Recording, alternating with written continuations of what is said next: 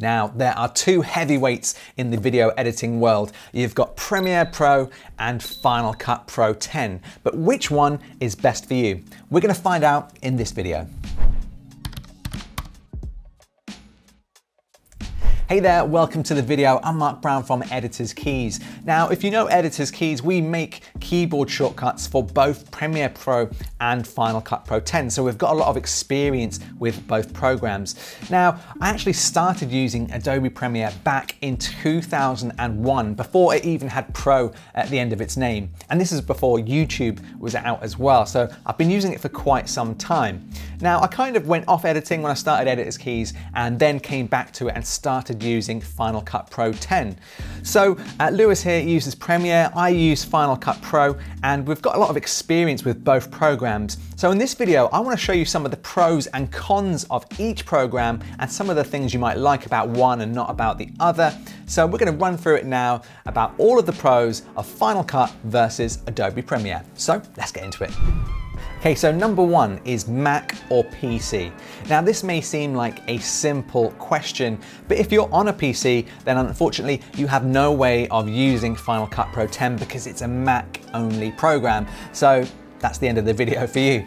But if you're on a Mac, you can use either Premiere or Final Cut Pro 10. Now what I would say is if you're on a MacBook Pro or a low powered Mac, then Final Cut may be the option for you because it can run really, really well on MacBooks that don't have the graphics cards. They've optimized, Apple have optimized this very, very well for all of the Macs, and you can even do some 4K editing even on the most basic of MacBooks and MacBook Pros. If you have got a graphics card, maybe you're using the 16-inch MacBook Pros or the desktop iMacs or PCs, then Premiere is a very, very good option if you have a graphics card. It's an absolute beast when you have the right graphics card. So just think about whether you're Mac or PC and what computer you have at your disposal. So number two is commitment and workflow. Now, what do I mean by commitment? Well, if you're studying video editing or media production and you want to get into the industry and you haven't yet chosen Final Cut or Premiere, I think I would recommend starting with Premiere. Now there's a couple of reasons for this. Number one, Premiere is actually more widely used than Final Cut.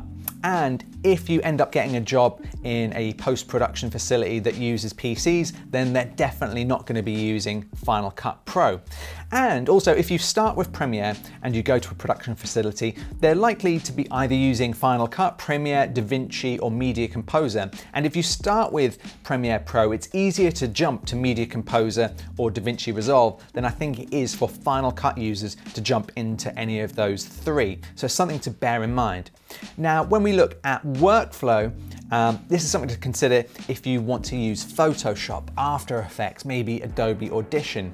Of course, Premiere is made by Adobe, so all of these programs come with the Creative Cloud and they also work much better together than they will with Final Cut. Now don't get me wrong, you can still import PSDs and Photoshop files quite easily into Final Cut and they work quite well. But I think, if you're really getting into one ecosystem, it's best to stay within that system because you'll find that the other programs will work in a similar manner and that's very easy to use.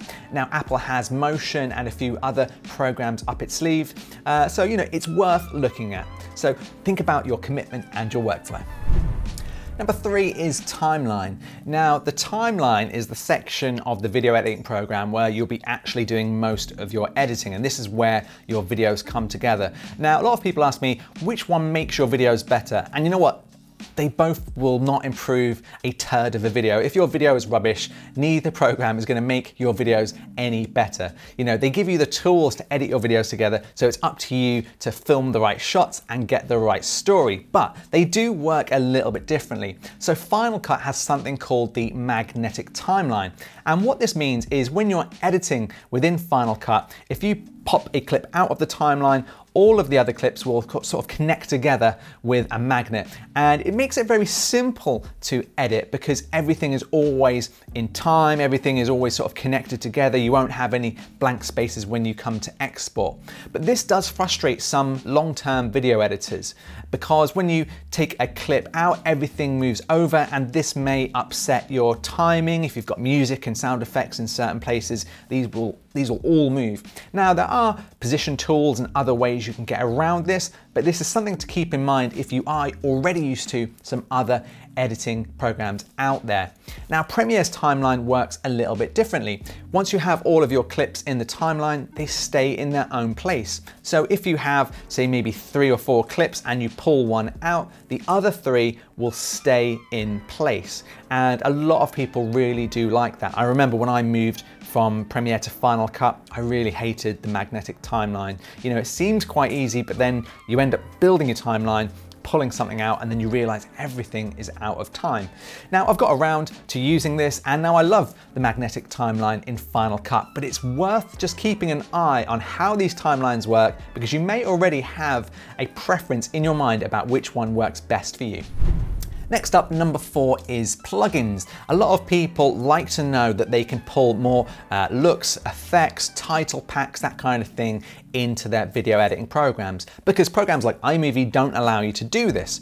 So the good news is that both Final Cut and Premiere have tons of websites that offer plugins and tutorials. There's a couple we recommend: Motion VFX, Pixel Film Studios, and Avato Elements, and I'll put a link in the description below where you can download plugins for both Final Cut and Premiere. And to be honest, they both work in very, very similar ways. I wouldn't say there's any advantage to either of those.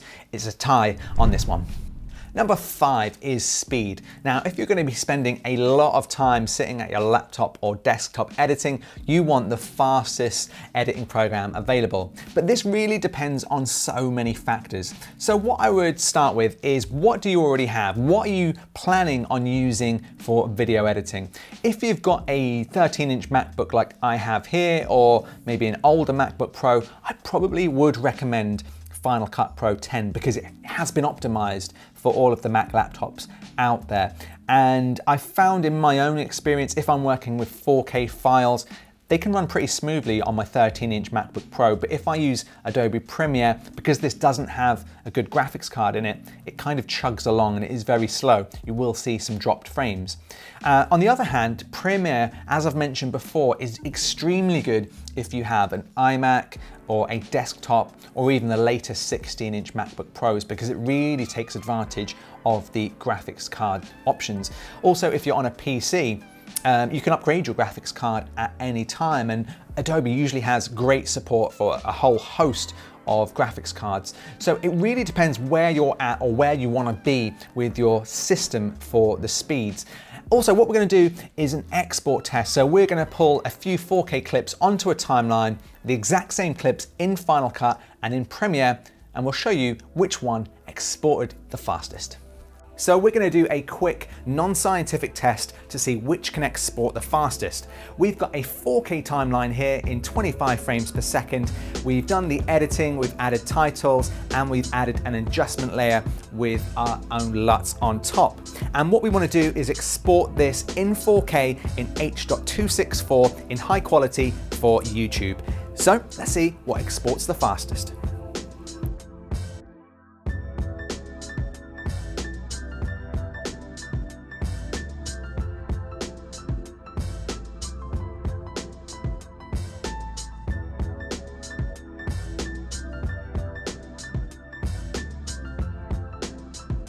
Premiere exported in 12 minutes and 21 seconds.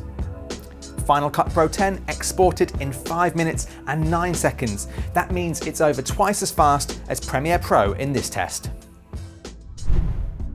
Now, number 6 is a short one, simplicity. Which one looks the nicest?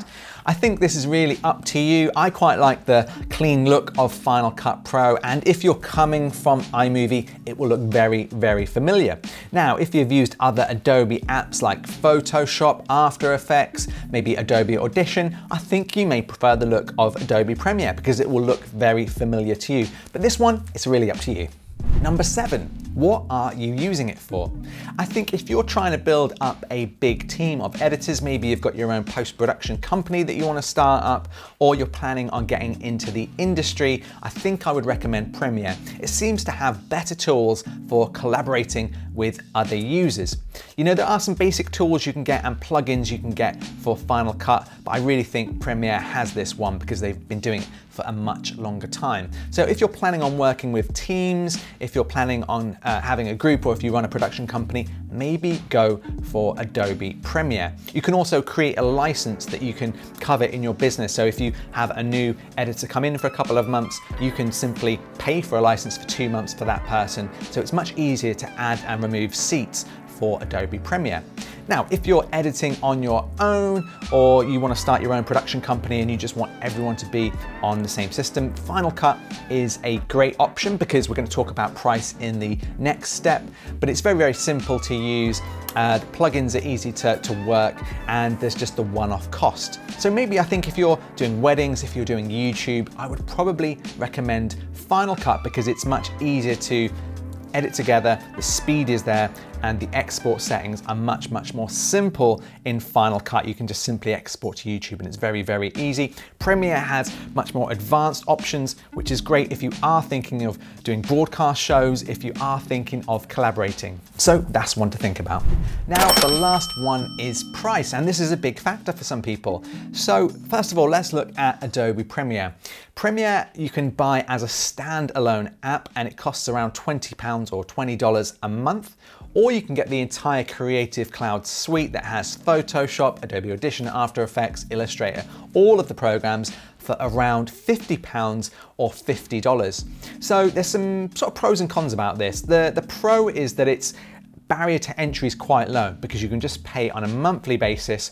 It's good for your cash flow. If you're getting monthly jobs in, it keeps that price low for you on a monthly basis. It also means you can get a discount if you're thinking of using the other programs. You know, I use Adobe Audition for when we record podcasts and audio things. I use Photoshop for doing our YouTube thumbnails. So I have an Adobe Creative Cloud license, and it works out quite cheap per program. And of course, if you want to just have that one program, Premiere, you can get it for $20.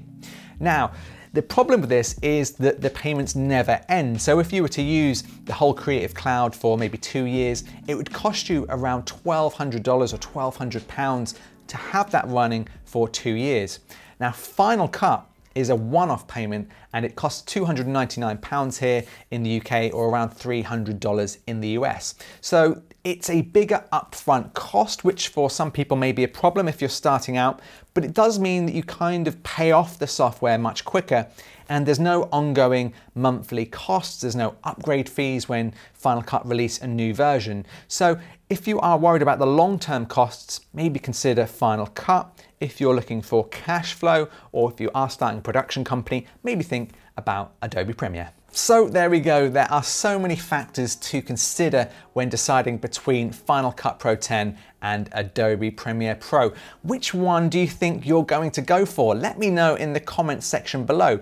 And if you've got any more specific questions you want to ask me, leave those. As I promise, we do get back to every single one.